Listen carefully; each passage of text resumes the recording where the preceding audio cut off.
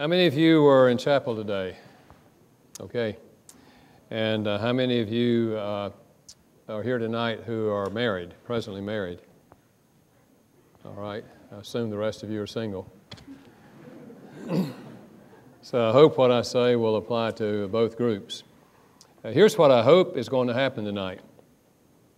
For those of you that are married, I hope that your marriage will get better because we spent a few minutes together tonight. Would that be all right with you? Marriages either get better or they get worse. They never stand still. And I certainly hope your marriage will not get worse because I came. And for those of you that are single, I hope that your relationships will get better and not worse. My second desire is that you will learn some things that you will find so helpful that you will want to share them with your friends who are not here tonight, but who desperately need help. Do you know the people I'm talking about? And my third desire is that we can have a little fun while we do this. Now, I meet people who don't believe in fun. You talk about fun and they say, "Oh no, I'm a Christian." I do want to speak on the topic of 2 essentials to a long-term healthy marriage. Whether you're married or whether you're single, I think you'll find application to what I'm going to say. Maybe I should ask before I go any further if anyone here has ever lived in North Carolina where I live. Keep your hand up in case I need an interpreter. Ask these people, what did he say? All right. I believe the 2 essentials are, number one, that the individuals in that marriage must feel loved and appreciated if it's to be a long-term healthy marriage. Now, you can have a long-term marriage without this. We all know that there are thousands of couples who are married and been married for 20 and 30 years. They live in the same house, but they don't have a healthy marriage. They live as roommates in the same house, processing logistics, but they don't have anything near what the Bible calls becoming one flesh, deep, deep intimacy. They don't have that. If you're going to have that kind of marriage, you must feel loved and appreciated by your spouse. And so I want to talk just a bit about what is my most popular book, and that is The 5 Love Languages. Because here's the problem. I discovered this years ago, that what makes one person feel loved does not make another person feel loved. Never forget the first time I encountered this in my office.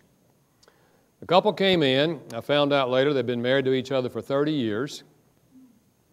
They sat down, and the wife began the conversation, and she said, "Dr. Chapman, I want you to know right up front that we don't have any money problems." I read in a book, she said, that money was the biggest problem in marriage, but not for us. We don't have any money problems. And I want you to know that we don't argue. We don't believe in arguing. And she went on with 2 or 3 more positive things, and I'm beginning to wonder, did they come in here to tell me what a good marriage they have? But then she started crying.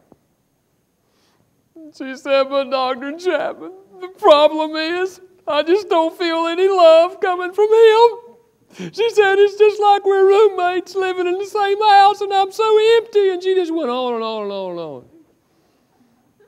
Well, when she finished, I looked over at him and he said, "I don't understand her. I do everything I know to show her that I love her. She sits there and says she doesn't feel loved." He said, "I don't know what else to do." I said, "Well, what do you do to show that you love her?" He said, "Well, I get home from work before she does, so I start the evening meal." He said, "Sometimes I have it ready. If not, she helps me, and we finish and we eat together." And he said, "After dinner, I wash the dishes." And he said, "On Thursday nights, I vacuum the floor." And he said, "Every Saturday I wash the car." And he said, "I walk the dog after I get through with the dishes every night." And he said, "I mow the grass every Saturday." He said, "I help her with the laundry." And he went on, and I was beginning to wonder, what does this woman do? It seemed to me like he was doing everything. And he said, I do all these things to show her that I love her. And she sits there and says she doesn't feel loved. He said, I don't know what else to do. Well, look back at her. She said, Dr. Chapman, he's right. He's a hard-working man. She said, but Dr. Chapman, we don't ever talk. We haven't talked in 30 years. Said he's always mowing the grass, washing the dishes up. You understand what's going on? A sincere husband who is loving his wife in the best way he knows how to express it, and a wife who's not getting it. And over the next 15 years, I heard that story over and over and over and over and over in my office. And I knew that there was a pattern to what I was hearing, but I didn't know what it was. So finally, I sat down and read 12 years of notes that I made when I was counseling people, and asked myself the question, when someone sat in my office and said, I feel like my spouse doesn't love me, what did they want? What were they complaining about? And their answers fell into 5 categories, and I later called them the 5 love languages. I wasn't dogmatic that there's only 5, but now that the book's been out for 20 years and sold over 8 million copies in English and been translated in 50 languages around the world, and no one has come back with a convincing 6th or 7th love language, I'm a little more dogmatic. People have said to me, Dr. Chapman, there's a 6th language, and I say, what? And they say, chocolate. And I say, well, if they bought it, it's a gift. If they made it, it's an act of service. And one guy did say a 6th love language is shopping. And I said, well, it sounds a lot like quality time to me. She wants you to be with her. So I want to just recap these briefly for you. If you've read the book, it'll be a review. If you haven't read the book, it'll be an introduction. Love language number 1 is words of affirmation, using words to affirm the other person. You look nice in that outfit. I really appreciate what you did. You can focus on the way they look, on the way they talk, on something they've done for you. You can focus on their personality, but you're using words to affirm them. 1 Corinthians chapter 8, verse 1, love edifies. Love builds up. So one way to build up a person is to give them words of encouragement. Now I meet people, like a lady some time ago said to me, she said, Gary, I know it would be good if I could give my husband some positive words. She said, but to be honest with you, I can't think of anything good to say about the man. And I said, well, does he ever take a shower? And she said, well, yes. I said, well, how often? She said, every day.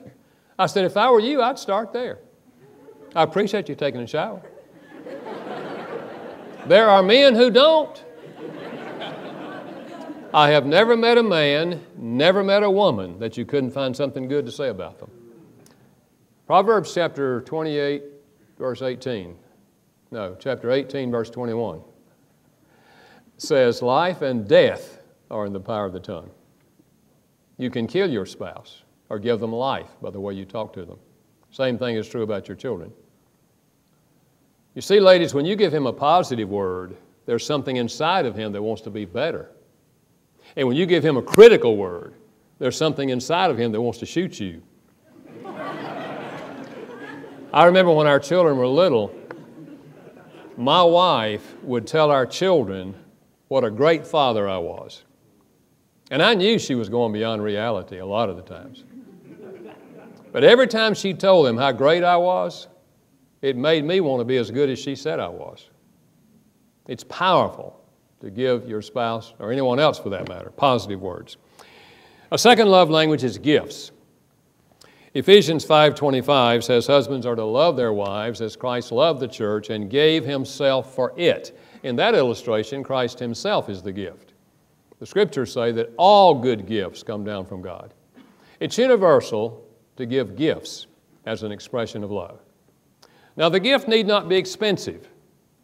Haven't we always said it's the thought that counts? But I remind you, it's not the thought left in your head that counts. It's the gift that came out of the thought in your head. You know, guys, You can get flowers free a good bit of the year. Just go out in your backyard and pick one. That's what you kids do. How many mothers have ever received a dandelion from your kids? Yeah. Now, guys, I'm not suggesting dandelions, okay? You don't have any flowers in your backyard? Your neighbor's yard. Ask them. They'll give you a flower. Or you could go to a funeral and ask the family. They'll give you a flower. I did that not long ago. I went to a funeral, and after the funeral, the church had a luncheon for the family, and I went to the luncheon, and I walked in, and I noticed they had these vases of red roses. So when I got ready to go, I just said to one of the ladies, I said, would you mind if I take one of those roses to my wife? She said, oh, Dr. Chapman, you can have this whole vase. I'll go home with 2 dozen red roses. I told her where I got them. She still liked them.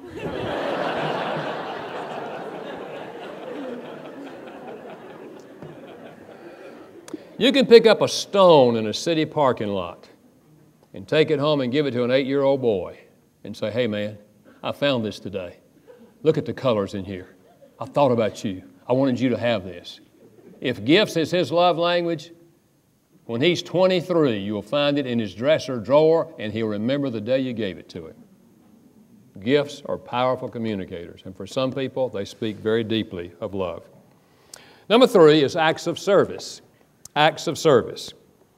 1 John chapter 3, verse 18. Love not only in word, but in deed. Do something to show your love. Now, in a marriage, that is such things as cooking meals. Incidentally, anybody here still cook?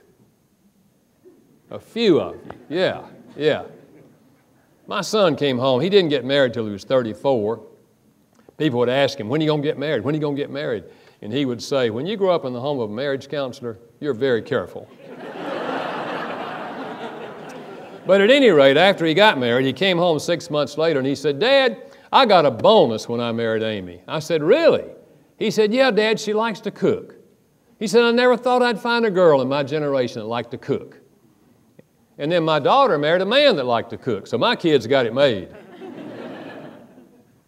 Washing dishes is an act of service. For those of you that are married, who washes dishes at your house? Yeah, okay, yeah. Vacuuming floors is an act of service.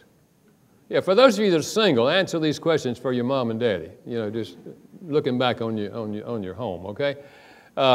Getting white spots off the mirror. Yeah. Cleaning the toilet. A lot of you, nobody's cleaning the toilet. Walking the dog. Mowing the grass. Washing the car. All those things that guy was doing I talked about a while ago. He was doing acts of service. Acts of service. And for some people, this is what communicates that you love them. Number 4 is spending quality time. By which I mean you give them your undivided attention. Mark chapter 3 and verse 14 says of Jesus that he ordained 12. We call them the 12 disciples. Now listen, that he might be with them. Jesus preached to multitudes, but he had 12 men that he gave quality time to. Now in a marriage, I'm not talking about sitting in the same room and the two of you watching television. Someone else has your attention. I'm talking about sitting in the same room on the couch with the TV off, looking at each other and talking. Those of you that are married, do you have couches? What do you do with those things? Have you ever tried this?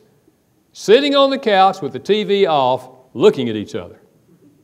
It can be scary at first. And talking to each other. Or taking a walk down the road, just the two of you and talking.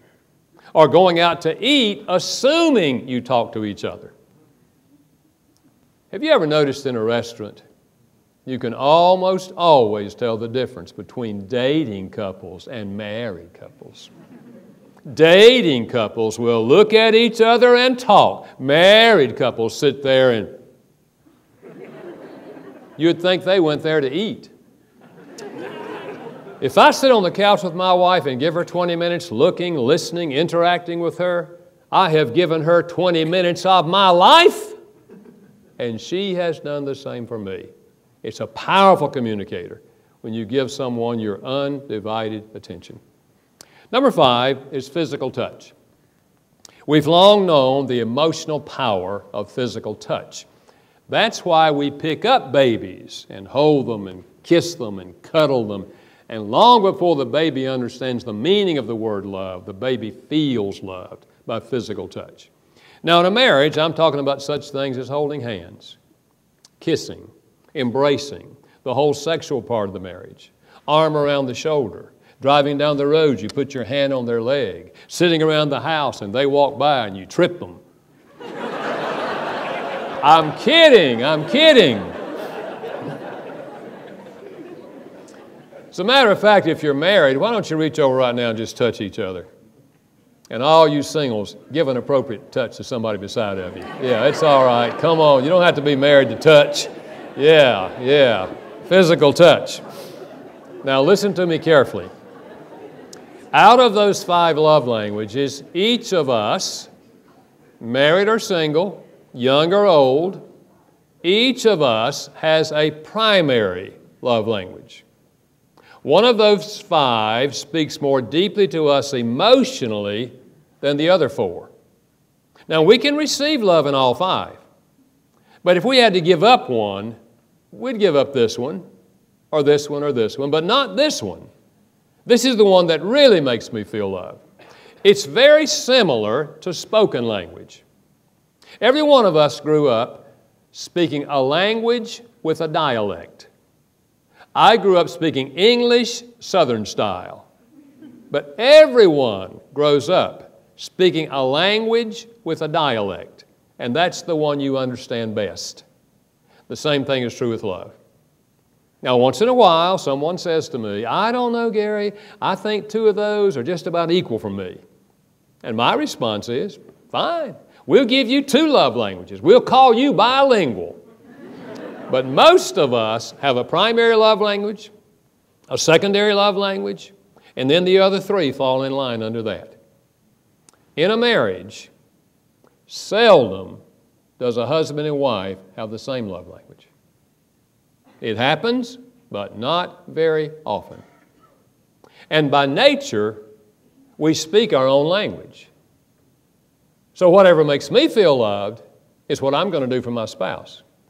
So let's say that words of affirmation is my language. And I don't know anything about love languages, but I get married. What am I going to do for my wife? I'm going to give her words of affirmation. I'm going to tell her how nice she looks. I'm going to tell her how much I appreciate what she did. I'll probably tell her 12 times a day, honey, I love you. I cannot tell you how much I love you. I love you so much. But let's say words is not her language. Let's say acts of service is her language. But I don't ever do anything to help her. It's just a matter of time. One night, she's going to say to me, you keep on saying, I love you, I love you, I love you. If you love me, why don't you help me? And I will be blown out of the saddle. Why? Because in my mind, I've been loving her. In her mind, if I loved her, I'd be helping her. I believe there are literally thousands of married couples who are loving each other, but they're not connecting with each other. And some of them have been like this for 20 and 30 years. And in their minds, they're loving the other person. But in the mind of the other person, they're not feeling loved. So the key is that we must learn to speak the language of the other person. Now someone says, Gary, okay, I get it. But what if the love language of the spouse is something that doesn't come natural for you? And my answer, so you learn it. My wife's language is acts of service. One of the things I do for her is vacuum the floors. Now, you don't know me well, but do you think that vacuuming floors comes natural for me? My mother made me vacuum, All through junior high and high school, I could not go play ball on Saturday until I vacuumed the house. In those days, I said to myself, if I ever get out of here, one thing I'm not going to do, I am not going to vacuum floors. You could not pay me enough to vacuum floors. There's only one reason I vacuum floors. L-O-V-E. You see, when it doesn't come natural, it's a greater expression of love. My wife knows every time I vacuum the floor, it's nothing but 100% pure, unadulterated love. And I get credit for the whole thing. We were sitting around the other night. My wife said, you know, honey, these blinds are getting dusty. I looked over at the blinds and I said, they are, aren't they, honey? That's all I said. But I heard the lady. I cataloged it. So 2 mornings later, it was a Friday morning. I was getting ready to leave later that day to go do a marriage seminar. It was about 6:30 on Friday morning. I was in there vacuuming those blinds. She stumbled in and said, honey, what are you doing? I said, honey, I'm making love. Big smile broke on her face, and she said, you have got to be the greatest husband in the world. Now, my love language is words of affirmation, so I said to her, tell me one more time, babe, how great am I? She told me again. I get on the plane with a full love tank, and she goes back to finish her nap with a full love tank. Why? I spoke her language, and she spoke my language. You understand why I would say that what I've just shared with you could literally save thousands of marriages. In fact, every Saturday when I lead seminars, I'll have at least half a dozen couples come up and say, Gary, we were that close to divorce, and somebody gave us a copy of your book. And it was like the lights came on. And we looked back over our marriage and realized how we had missed each other for years. And we took the test and figured out what our language is, and we tried it. And our whole marriage turned around. You see, because we so desperately need love, when you start getting it in the right language, you are emotionally drawn to that other person. Can emotional love be reborn in a marriage? You bet. You bet. It doesn't come with the passing of time. It comes with knowledge, and it comes with a willingness to do it. Now, I did meet one man who said to me, he said, I understand that love language stuff. He said, I understand that. He said, my wife's language is acts of service. And he said, but I'm just going to tell you right now, if it's going to take my washing dishes and vacuuming floors and doing the laundry, you can forget about that. And I said, well, that's your choice. If you want to live with a woman who has an empty love tank, that's your choice. I much prefer to live with a wife who has a full love tank. If washing dishes and vacuuming floors and doing the laundry is going to make my wife feel loved, I say bring on the laundry and give me the vacuum cleaner. It's a small price to pay to live with a happy woman. You see, the emotional need for love affects everything else in the marriage relationship. And incidentally, I won't talk about it now, but we can if you want to in the Q&A. The same principle applies to raising children. Every child has a primary love language. It's not enough for parents to be sincere. Almost all parents love their children, but not all children feel loved. So we have to learn how to love children. You know, it's been very interesting to me in Titus chapter 4, I think it is, where it says the older women are to teach the younger women to love their husbands and to love their children. You read that and ask, what? You have to have a class in learning to love your husband and your kids? I thought mothers just naturally love their children. What has to be learned, I believe, is how to express love in a way that's going to be meaningful to the child and meaningful to the adult. Okay? All right, let me stop there with that. The second essential in having a good, healthy, long-term marriage is that you deal effectively with your failures. Now, I gave an overview of this morning in chapel, but many of you were not in chapel, so I'm going to take 5 minutes or so here and just recap what I said this morning in chapel, and then I want to go a little further because I didn't have time to get to some things I want to get to tonight. What I discovered a few years ago with the help of Dr. Jennifer Thomas, who is a Christian counselor in my city, who came to me with this idea that people also have not only love languages, but they have apology languages. And I said to her, "What do you mean by that?" And she said, "Well, I think that just like in your love language book, people have different languages, I think that people have different ideas about what it means to apologize." The second essential is that we have to deal effectively with our failures. Because if you don't deal effectively with your failures, you're going to create a wall between the two of you. It happens one offense at a time. Somebody does or says something or fails to do or say something, and there's an offense. And if we ignore it and act like nothing happened, we put a block in a wall, and then there's another experience and another, and we build a wall between the two of us, and you're not going to have a healthy marriage. You can live forever in the same house, but if there's a wall between the two of you, it's not going to be a healthy marriage. We've got to deal effectively with our failures, and that is apologizing and forgiving. So what I shared this morning was the results of 2 years of research that we did across the country, asking thousands of people 2 questions. When you apologize, what do you typically say or do?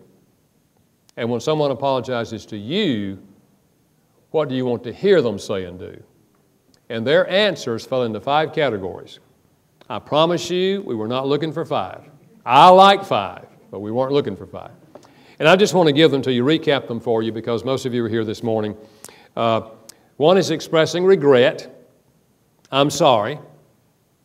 Should not have done that. I deeply regret what I've done. Sorry that I lost my temper and yelled at you. Sorry that I came home late and we've missed the program. Tell them what you're sorry for, and don't ever put a but in there. Don't say, I'm sorry that I lost my temper, but if you had not, then I would not, okay? Expressing regret. This morning I gave scriptures for these. I won't give the scriptures tonight. You can find them if you want to get them from this morning's chapel program. A second language of apology is accepting responsibility. I was wrong. I was wrong. No excuse for what I did. I accept responsibility for what I did. And for some people, this is what they consider to be an apology. And if you don't admit that you're wrong, in their mind, you have not apologized. Incidentally, this is the first step in teaching children how to apologize. Help them accept responsibility for their behavior. A 3-year-old or 4-year-old breaks a cookie and says, "It broke." It broke. And the parent says, "Honey, let's say that a different way. I broke the cookie." It is not a sin to break a cookie, but we're helping that child accept responsibility for their behavior. My son was probably 6 or 7 when he accidentally knocked the glass off the table. It hit the kitchen floor and shattered. I was in the kitchen, so I looked at him, and he said, "It did it by itself." And I said, "Derek, let's say that a different way. I accidentally knocked the glass off the table." And he said, "I accidentally knocked the glass off the table." It's not a sin to accidentally knock a glass off a table. I'm just trying to help him accept responsibility for what he did. I was wrong, should not have done that, okay? The third apology language is offering to make restitution. Offering to make restitution. What can I do to make this up to you? How can I make things right between us? I know I've hurt you deeply, but I value our relationship, and I want to make things right. What can I do? And for some people, this is what it means to apologize. And if you don't offer to make restitution, in their mind, you have not yet apologized. Number 4 is genuinely repenting, or expressing the desire to change. I don't like the fact that I did this again. I know I did the same thing last week. and I don't like this. Can we talk? I want to find a way to break this habit because I don't like this. I don't want to keep doing this. And for some people, if you don't give evidence that you are trying to change the behavior, they're going to have a hard time forgiving you because in their mind, you have not apologized unless you're trying to change the behavior. And then number 5 is requesting forgiveness. Will you please forgive me? I hope you can find it in your heart to forgive me. I value our relationship, and I hope you can forgive me. Now, I said this morning, I fully admit that I never thought of this as a way of apologizing. Because in my mind, I thought people should know if you're apologizing in any way, don't they know you want to be forgiven? Why do you have to ask them to forgive you? But for some people, this is what it means to apologize, that you're asking for forgiveness. And if you don't ask forgiveness, in their mind, you've not apologized. So here's what's happened, as I see it in marriages, is that there has been a fair amount of apology, but often we are apologizing in the way our parents taught us to apologize. That's where we get these languages. But the other person grew up in a different family, and they have a different idea of what it means to apologize. So you say, I'm sorry, and they're thinking you certainly are. Is there anything else you'd like to say? You think you've apologized, and they're saying to you, you have not apologized. They're waiting for you to say one of these other things. So in a family, I'm encouraging you to process this and see what each of you considers to be an apology, particularly in a marriage, because you came out of different families. You're going to teach your children, hopefully you're going to teach your children how to apologize. And you start with what I said earlier, teaching them to accept responsibility. But you came out of different families, and you need to learn what each of you considers to be an apology. And there's one other element here, and that is the nature of the offense will also affect how you apologize. If it's a minor offense, then just to speak the one language that communicates to them is probably going to be satisfactory. But if it's a major offense, I suggest you use all 5. And I'm sorry, it's not going to be enough in many instances. So what I suggested this morning, what I'm suggesting you tonight is that we learn in the family how to express apology to each other, and then we choose to forgive. Forgiveness is the next step. An offense is committed, an apology is made, and then forgiveness. Now, I want to talk a little more tonight about forgiveness that I didn't have time to talk about this morning. Ephesians 4:32 says, we are to forgive each other, listen carefully, we are to forgive each other just as in Christ God forgave you. In other words, God is our model in forgiving, and we're to forgive others in the same way that God forgives us. How does God forgive us? If we confess our sins, God is faithful and just to forgive us. God does not just blanket forgive everybody. God forgives people who are willing to confess, to apologize, to acknowledge their failure, and reach out to Him. And because Christ paid our penalty, God can forgive us and still be a just God. Now that's the model for us. An offense is committed, we apologize, and the person chooses to forgive us.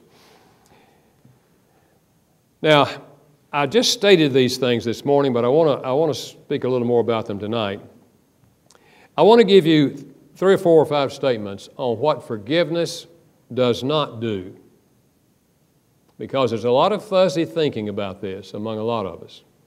Number 1, forgiveness does not destroy our memory.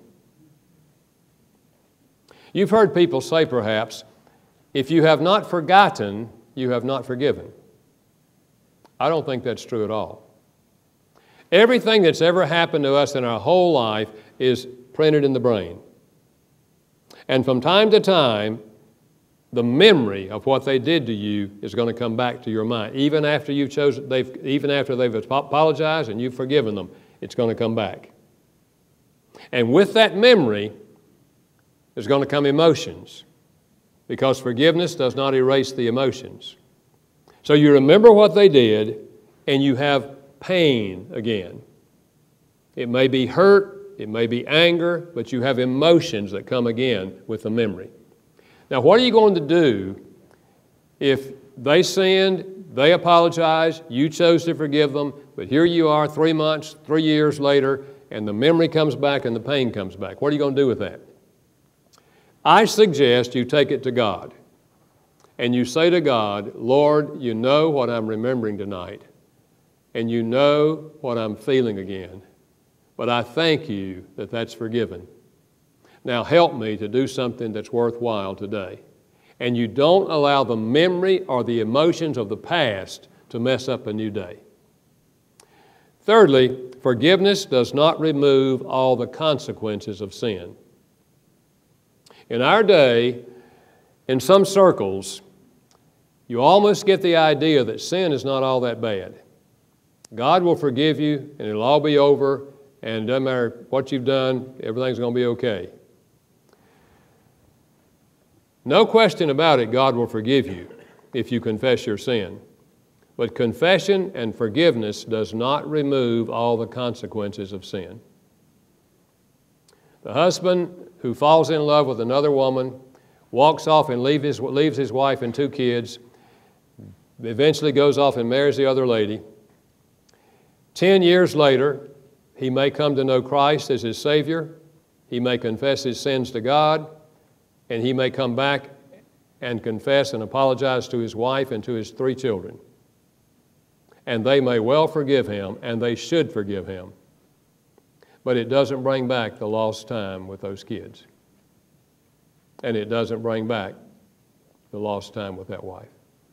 And there are thousands of other illustrations. We are never better for having sinned. We're always worse for having sinned. A lot of biblical examples of that. Fourth, forgiveness does not rebuild trust. I often have people say to me, well, you know, I forgave him or I forgave her, but to be very honest with you, I don't trust them. And they're almost feeling guilty that they don't trust them. And I say, welcome to the human race, because forgiveness does not restore trust. Forgiveness opens the door to the possibility that trust can be restored. I encounter this most often and most strongly where one of them has been sexually unfaithful to the other, and eventually they wake up and they apologize and they come back and they confess and they apologize and that person chooses to forgive them, but they still don't trust them. And I say to the one who offended, if you want your spouse to trust you again, then you must be trustworthy. They lost trust because you were untrustworthy. Now you must be trustworthy. And if you want a practical way to do that, you say to your spouse, my cell phone is yours anytime you want to check it. My computer is yours anytime you want to look at it. And if I tell you that I'm going over to George's house to help him work on his car, it's fine with me if you call over there and make sure I'm there. I am through with deceit. My life is an open book. And if you take that response, in due time, your spouse will come to trust you again. So forgiveness does not restore trust. It opens the door to the possibility of trust. And number 5, forgiveness does not always result in reconciliation. In the illustration I just gave you of the husband who left and remarried, his wife can forgive him, his children can forgive him, but they are not reconciled. Reconciliation means it goes back to where it was and we start again. He's already remarried. They're not going to be reconciled. So forgiveness does not always equal reconciliation.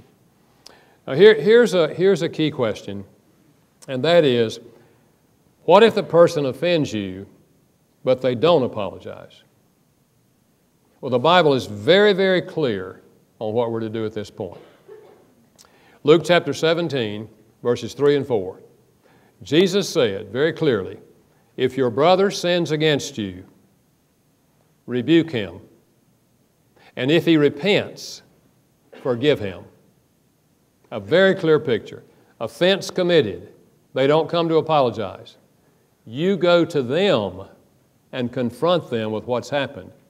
And if they repent, you forgive them. That's the ideal pattern. If they don't come to apologize, you go to them. Now, the word rebuke literally means to put a weight upon. It's like putting a paperweight on a stack of papers. And if you've ever been rebuked, that's what it feels like. They kind of lay something on you. I like to say we lovingly confront them. I get the loving part from Galatians chapter 6 and verse 1 that says, if you see a brother overtaken in a fault, those of you who are spiritual, go restore such a one in a spirit of meekness, because next time you may be the one that's sinning. So we go lovingly confront. It's something like this. You go to them and say, I really value our relationship, and maybe I have misread this whole thing, but I'm feeling hurt and I'm feeling angry. And because I value our relationship, I want to share this with you. That when you did I was crushed inside. And you explain to them what you're thinking, what you're feeling, and how hurt you are, and you come back and say, maybe I misread the whole thing, but I'm coming to you because I want to get this thing right if we can. And you take that kind of loving approach, you make it easier for them to say, I was wrong, should not have done that, and go ahead and give you an apology so that you can then forgive them. That's the ideal. Now let's say we do that, but our spouse or anyone else does not apologize even after we've confronted them. Here, for example, is a husband who has been unfaithful to his wife. She confronts him with that. He denies it. That's almost always the first response. No, nothing's going on. We're just friends. Nothing. But then 2 months later, she finds out the real truth, and she confronts him with that, and he says, okay, you're right. But if you think I'm going to break this relationship off, you're wrong. If you want to leave me, fine, but I'm not going to break this off. So she's confronted, but he didn't repent. And so she holds all this pain inside, all this hurt inside, and then 3 months later, she finally goes to her pastor and shares her pain and her hurt and her sorrow and her anger and all that's going on inside of her. And the pastor, because he wants to help her, says to her, you're going to have to forgive him or it's going to kill you. And now she goes home feeling guilty because she can't forgive him. Now my question is this: has God forgiven him? Not if he's still living in sin. God has not forgiven him. So the pastor is asking her to do something that even God hasn't done. Now, this is why I choose to use the word release rather than forgive. You release that husband to God, and you release your anger to God, knowing that God is a just God and a loving God. And if that husband ever repents, God will forgive him. And when he repents, you can forgive him. But to put the pressure of on a wife to forgive a husband whom God hasn't forgiven, I think is undue pressure, even though the pastor's trying to help her. Now, I understand what the pastor's trying to do. He's trying to get her to let go of the anger and the hurt inside of her so that she can go on with her life. And that is a worthy objective. And I'm not going to quibble about it, but I just prefer to use the word release. And I can't tell you how many people have said to me when I've shared what I'm sharing with you, Gary, for the first time in my life, it makes sense to me. Yes, I can release him to God. I can release her to God, and I can release my anger to God. And that's what God wants you to do, release your anger to him. Don't hold anger inside. Anger held inside becomes sinful. It becomes bitterness. It becomes hatred, both of which are condemned in the Bible. We're not to hold that anger inside. If they don't repent after we confront them, we're to release them to God. Biblical examples of that, for example, Paul said about Alexander the coppersmith in 2 Timothy chapter 4. He's writing to Timothy. He said, Timothy, Alexander the coppersmith did me great evil. The Lord will reward him for what he's done. He didn't say he forgave him. He turned him over to God. And he said, Timothy, keep an eye out for this man because he'll probably also do you wrong. So we release the person to God. So the first step is we lovingly confront. The second step is we release them to God if they don't repent. The third step is we pray for them and stand ready to forgive them. We're always ready to forgive them. Remember the prayer of Jesus on the cross? Father, forgive them, for they know not what they do. Read it carefully. It's a prayer, not a proclamation. He was not declaring them forgiven. He was praying that they would be forgiven. And a few weeks later, Peter is preaching to the same group that killed Jesus and said, you have killed the King of glory, and I call you to repent. And the Bible says many of them believed, and many of the priests believed. So Jesus was dying so they could be forgiven. And he was praying for their forgiveness. And we should always pray that they will come to repentance so that we can forgive them.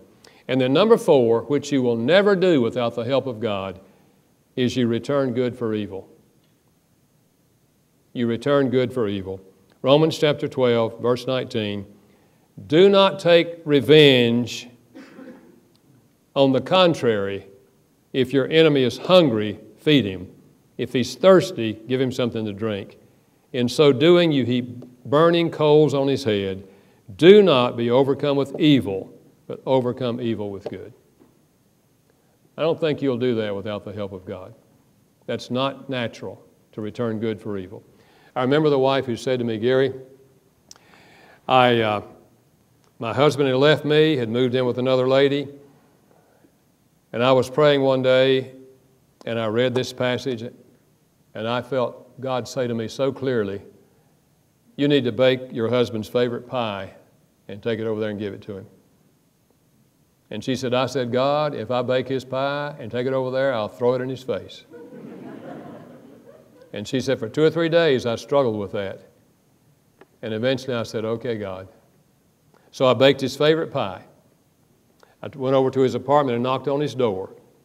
And when he came to the door, I talked to him through the screen door and just said to him, when I was reading the scripture the other day, God impressed me on me to bake your pie, your favorite pie, and to bring it to you.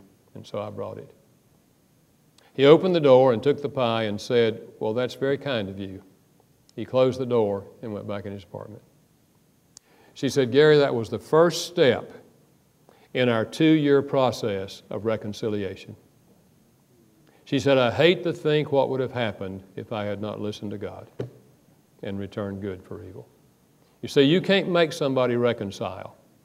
But if you follow the pattern I've just laid out for you, you're doing exactly what the Bible teaches us to do. And you are an instrument in the hand of God to influence that other person. They may or may not come back and reconcile with you.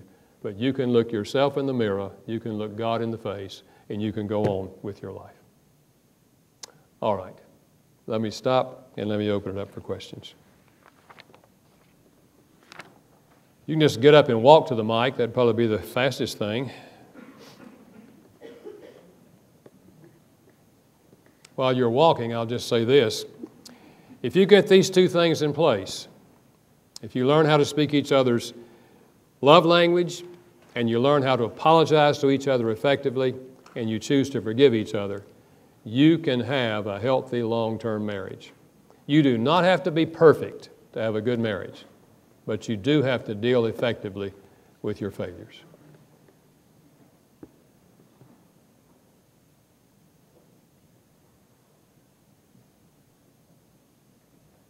Well, this is unlike all the other meetings I've had with students. They're asking questions, but yes, go ahead. The love language. I feel like since we got married, our primary language has changed. Okay. Like before we got married, I feel like my first language is gifts. Gifts. But after we get married, I feel like the primary one would be like actual kind of service. Okay. So by our kids come along, probably I feel like a little bit different. I feel like the love language has to be like changing over time. Okay? She's saying she feels like her love language changed after she got married. That before marriage, her love language was gifts. After she got married, she feels like it's acts of service. And my answer is this. I think that the love language, like many other personality traits, tends to stay with us for a lifetime. However, in certain life situations, one of the other love languages may become more important at the moment for a period of time. For example, after marriage, there were things to be done that weren't there to be done before you got married. So now, and perhaps you're in school or doing other things, and now his helping you is really speaking deeply to you, whereas before it was only gifts. I'll give you another example. A mother with 3 preschool children, her language may not be acts of service, but I can tell you during those years, his helping her is going to speak deeply to her, and it may appear that it's changed. But after the situation has changed, I think you'll find yourself going back to the original love language. Yeah, good question. Yes? Do children have the same 5 love languages? Yes, the same 5 love languages. And in the book on children, the 5 love languages of children, which I wrote with a psychiatrist, Dr. Ross Campbell, we talk about how you discover the child's language and how it interfaces with the child's anger, with discipline, and with learning. And please don't hear me saying with children that you only speak their primary language. No, you give them heavy doses of their primary language, and then you sprinkle in the other 4. Because we want the child to learn how to receive love and give love in all 5 languages. That's the healthiest adult. But I can almost guarantee you that most of us did not receive all 5 languages growing up. We received 1 or 2 or 3. So that's the pattern for children. Yes?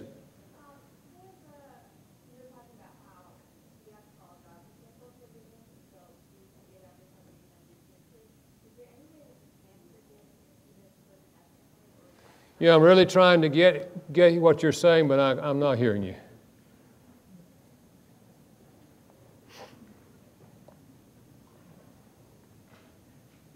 It's hard to get out, I can see.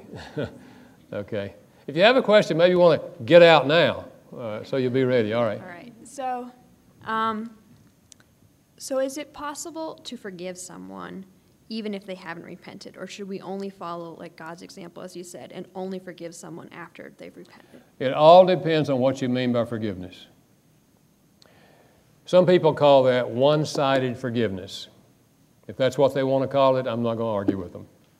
It doesn't reconcile. It doesn't remove the barrier. It doesn't restore the relationship. It doesn't open the door to restore anything. One-sided forgiveness helps you, but it doesn't do anything for the relationship. I just prefer to call it releasing them to God. To me, that makes more sense. It's more in keeping with the biblical pattern. You release them to God, and that helps you. It doesn't restore the relationship either. It doesn't remove the barrier either. It's just that you let go of your hurt and your bitterness, and you let go of them so that you're not going to try to make them pay for it. You're going to turn them over to God, who is the just judge. Does that make sense? Mm-hmm. Yeah, thank you. Yes? Hi, I'm Daniel Flavin. I'm a student here. And I was wondering, since you've been talking so much about how these principles work in marriage, could you maybe talk about some similarities or differences and how they might play out with, say, a roommate or a dating relationship? Yeah, I think they apply fully as well in the dating relationship. Yeah, I have a book called The 5 Love Languages Singles Edition for single adults, in which I apply this concept for between the single and their parents, the single and siblings, the single and college roommates, the single and dating partners, the single and work associates, because I think the same principle is true. Obviously, these are different relationships other than marriage, but all of us have the need to feel loved by the significant people in our lives. And many young adults come to adulthood with fractured relationships with their parents, for example, or fractured relationships with a brother or a sister. And these 2 essentials I've shared can be extremely helpful in restoring relationships. I remember the brother, the young adult brother, who came to me and he said, Gary, my brother and I had a falling out 10 years ago over I forget what it was now. We had a falling out, and I have not spoken to my brother in 10 years. And he said, now I've become a Christian, and I've been studying the Bible, and I just don't think it's right for two brothers to live in the same city and not talk to each other. And I think I need to do something about it. Well, I obviously conferred. He does need to do something about it. So we talked about it. And we talked about the power of apology and how if he was willing to take the initiative, there's a chance that the relationship might be restored. So we sat there in my office and carved out an apology for him to make that included all 5 apology languages. And I said, now, here's what I want you to do. I want you to call your brother on the phone. Remember, haven't talked in 10 years. Call your brother on the phone and ask him if you could possibly come by and see him. And if he says no way, that's fine. You just say, I understand. And we'll try it again in 6 weeks. So he called his brother. And on the first call, his brother said, yeah, that'll be fine. After 10 years. Yeah, that'll be fine. So I said to him, all right, now, when you go over there to see your brother and knock on the door and he comes to the door, don't you talk about the weather. And don't you talk about sports. As soon as he opens that door, you say to him, I have come to apologize. And then you move into your apology. And then just see what happens. That's precisely what he did. His brother was standing behind the screen door while he apologized. And when he got through, his brother opened the door, came out on the porch, put his arms around his brother and said, you don't know how many times I wanted to come to you and apologize. And the brothers hugged each other and cried with each other and then had a further conversation and ended up, the brother invited him to bring his wife over this Friday night for a cookout, and the whole relationship was restored. It's the power of apology, no matter what the relationship. And so, and you know, many times we would say, well, it was really their fault. I mean, it was 95% their fault. Okay, let it be 95% their fault, but you go apologize for your 5%. You know, in this case, he was apologizing that he had allowed whatever it was that happened to separate them for 10 years. And he said, that's not right. You know, so I think it certainly certainly applies to all the relationships. And in roommate situations, now, we're not talking about love, but we are talking about appreciation. And so speaking the appreciation language, if you want to call it that, to roommates, respecting them as an individual, and also confronting each other when you feel like the other one's treating you unfairly in the room. That's authentic friendships. That's the way you build relationships, is to say, you know, I want to share this with you. Maybe there's nothing can be done about it, but I want to share with you that this has just been hurting me and irritating me. And I don't know, maybe you can't change it. Maybe you shouldn't change it. But I just want to share it with you because I want us to have a good relationship. And that kind of honesty and openness with a roommate can go a long ways in moving that relationship simply from being roommates to beginning to develop a friendship. Yeah, good question. Thank you.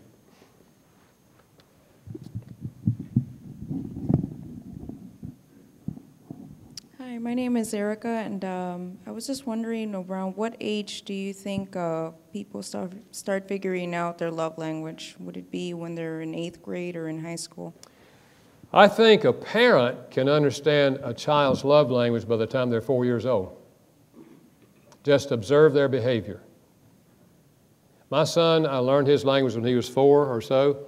When I would come home in the afternoon, he would run up to me and grab my leg and climb up on me. He's touching me because he wants to be touched. Our daughter never did that. Our daughter would say, Daddy, come to my room, I want to show you something. She wanted quality time. Incidentally, my daughter's here tonight. Shelley, stand up or wave or something.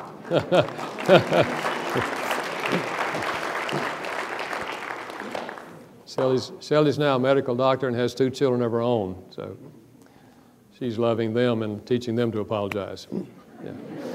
Yeah. So I think a parent can learn that. And actually, we have a book now for children on the 5 love languages, children ages 4 to 8. It's called A Perfect Pet for Peyton, in which we use animals to teach the child the love languages. Mama has a language, Daddy has a language, sister has a language. It's a fun book. Children can learn the concept rather early, if parents teach it to them. Yeah, thank you. Good question. A Perfect Pet for Peyton. Yes. Thank you, Dr. Chapman, for your thorough explanation on forgiveness, apologizing. I was wondering for offering to make restitution, if they say, oh, no, that's fine, you don't have to do anything, would you still recommend doing it anyway, or is that better to respect what they're saying? Or Yeah, good question.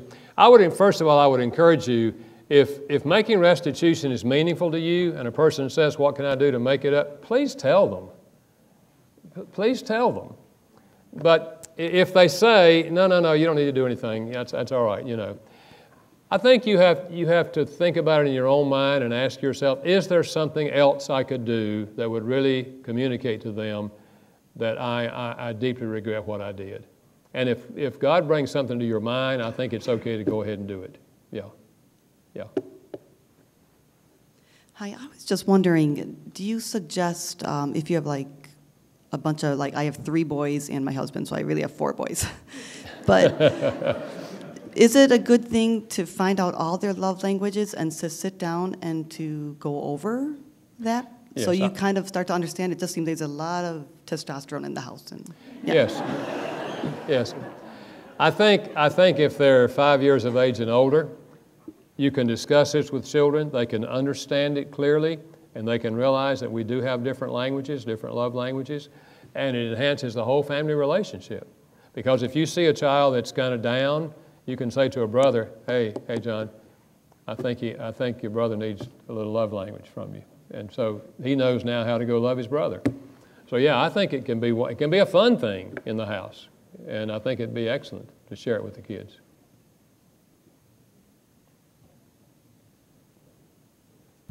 Hello. Hi. I had a question about singles in the church.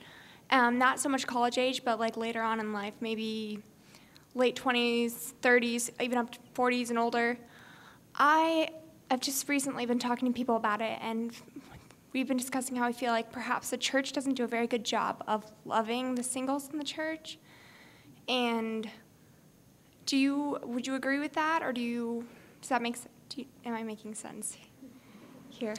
Yes, I do agree that many churches, maybe even most churches, are not sensitive enough to young single adults. I'm not talking again about college students or those just right out of college, but just a little bit older than that, young career people. And many times they will say to you, I've been going to this church, but there's nothing going on here for me, And all the illustrations are couples, and seldom is it addressed to singles. Yeah. No, I think that is a problem. And do you have any suggestions then for solutions to this problem, or I don't know? I think it takes vision on the part of leadership for anything to be done about it. But I think if the leadership of the church has the vision that we not only have young career people in our church, but we want to reach young career people, then it's pretty easy to come up with ideas on how we can do this and make room for this. There's a lot of ways to build bridges between singles and marrieds, and there's a lot of ways to help couples learn how to relate to each other and social activities together, Bible studies together, and that sort of thing that are sponsored by the church and not just something that the singles came up with themselves. I mean, it's fine to do it yourself, but it's encouraging to know that the church recognizes our group as an official group of the church. Yeah. Thank you. You're welcome. Hi, I'm not a student. Married 18 years, together 25, 3 kids. My question is for stubborn couples. When you've sort of fallen into a pattern of not apologizing to each other, either one, how do you make yourself come back to that point where you can move forward and not just operate as parents? Good question, and let's face it, there are thousands of couples that are right there. They fall into a pattern of never dealing with failures, not expressing, don't even talk about or even think about each other's love language. They're just carrying out the logistics of life together. And she's asking, how do you break through into that? Well, what a lot of husbands and wives will say to themselves is, well, I would treat her different if she'd treat me different. And you can sit there for 20 years with that attitude. What I say is this: one person cannot restore health in a marriage, but one person can greatly influence the spouse. So the challenge I give is for the individual that's willing to work on the marriage is to learn the love language of the spouse and ask God to give you the ability to speak it on a regular basis. At least every week you're going to speak their love language, no matter whether things change or whether they don't change. And over the long haul, you're going to begin to do this. And once you've been doing this about 3 months, you say to your spouse, I want to ask you a real personal question.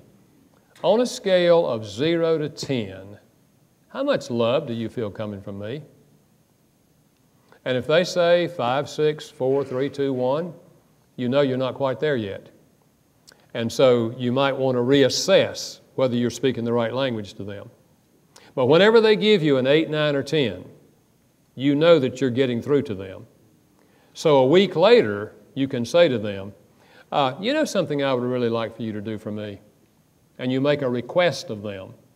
And because they have been feeling your love over a period of time, they're very likely to reciprocate to your request.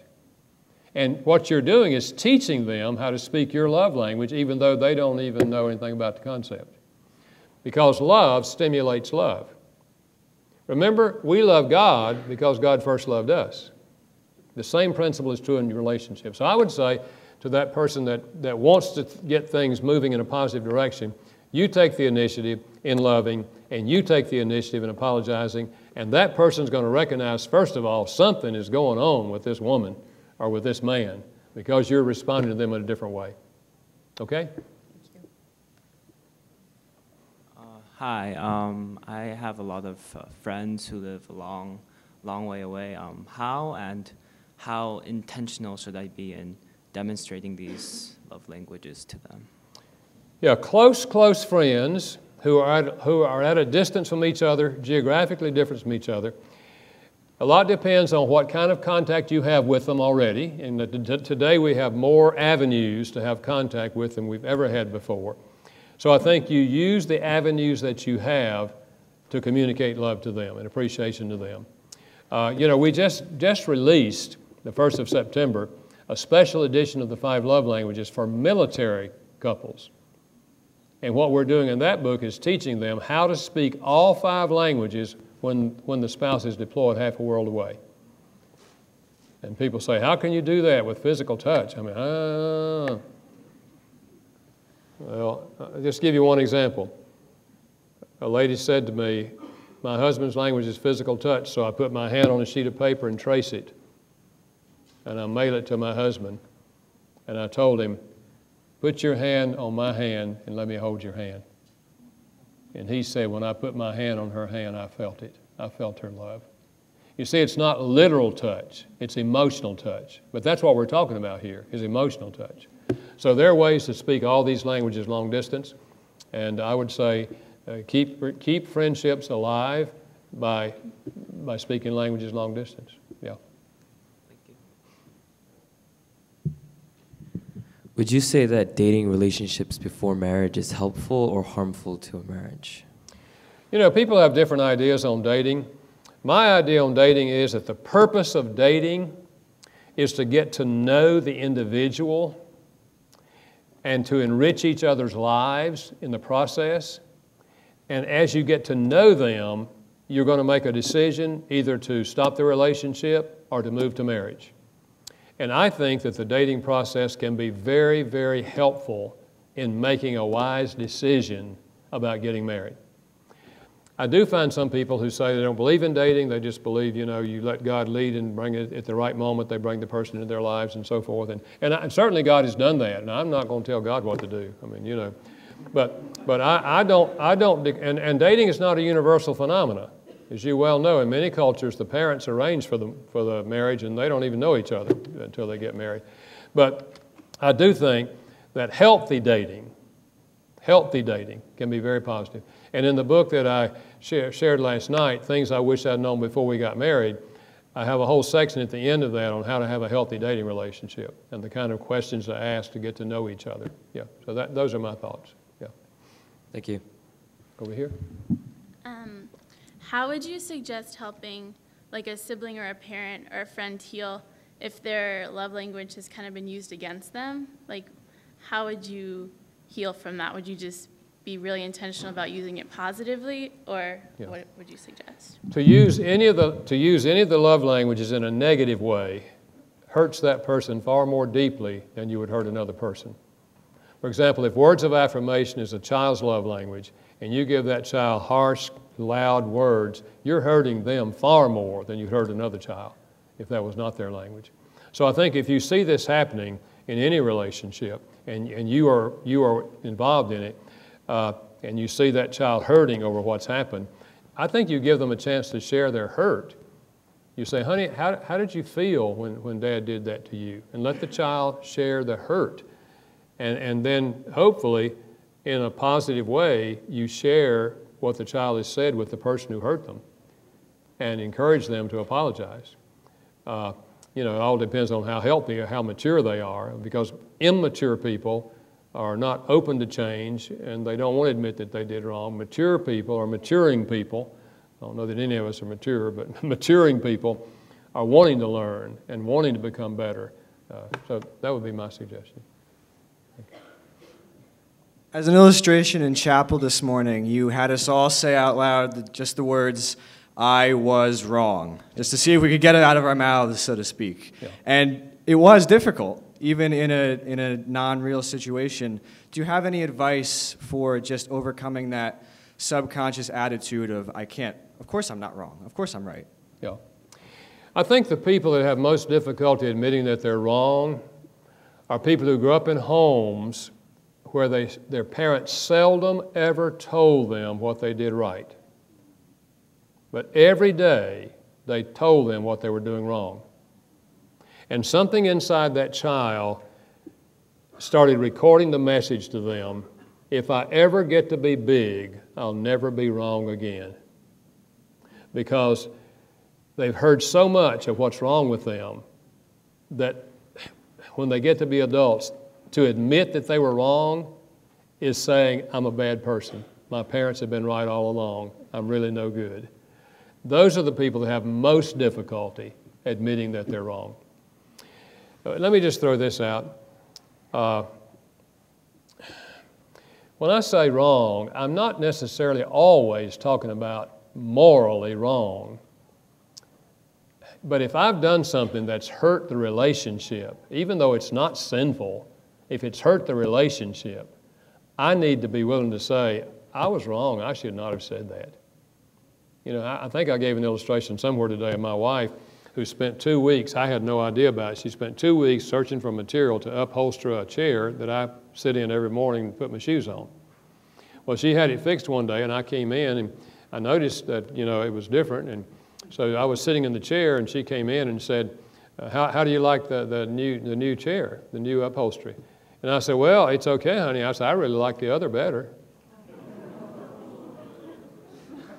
And she burst into tears.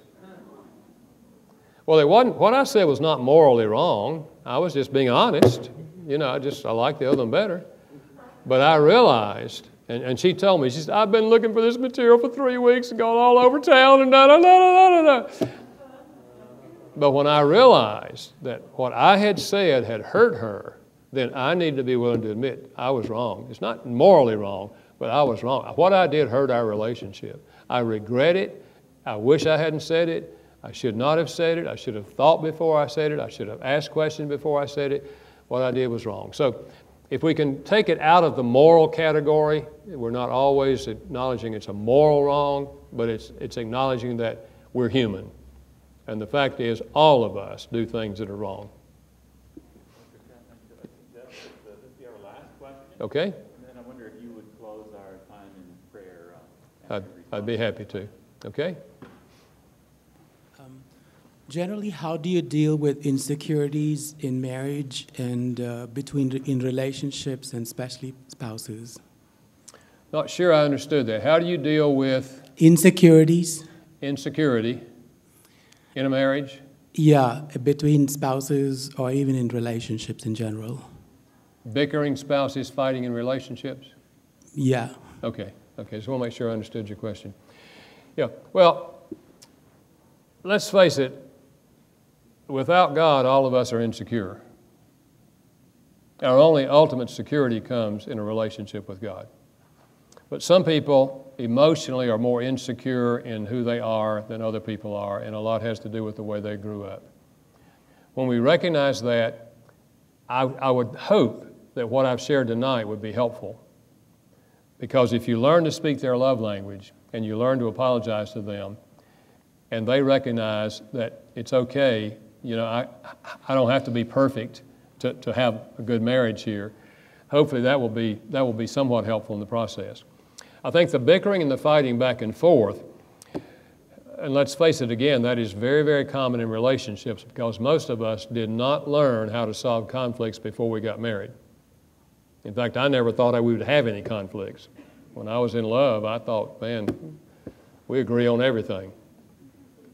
But the reality is all of us have conflicts in every human relationship. And the biggest thing in solving conflicts, you're never going to get anywhere arguing. Because if you win the argument, they lost the argument, and now you've got to live with a loser. And that's no fun. So the biggest thing is learning how to listen to each other empathetically and treat their ideas and their feelings with respect. It's essentially treating the other person like a human. Humans think differently, and humans feel differently. So if you can respect their thoughts and respect their feelings, even if you don't agree with them, and say, honey, I hear what you're saying, and it makes a lot of sense. Because it makes sense in their head, always in their head. And if you listen long enough, you can honestly say, what you're saying makes a lot of sense. Now, obviously, we disagree on this. How can we solve the problem? And you spend your energy looking for a solution rather than spending your energy trying to win the argument. In a nutshell, I think that's what I'd say. Well, thank you for being here tonight. Let's pray together and ask God's help. Father, we thank you that you have placed us in your family, that we are brothers and sisters, that you are our Father. Thank you for your provision in all of our lives. You know our past, every one of us. You know the positive things. You know the painful things. I pray that as your children, you would give us wisdom on how to take initiative in stimulating growth in all of our relationships. And especially I pray for those who may have painful relationships, fractured relationships, that you would bring to their hearts and to their minds steps that they may take that have the potential of enhancing the relationship. I ask this for your glory. I ask this for our good. In the name of Christ our Lord. Amen. Thank you for coming. You are dismissed. Thank you.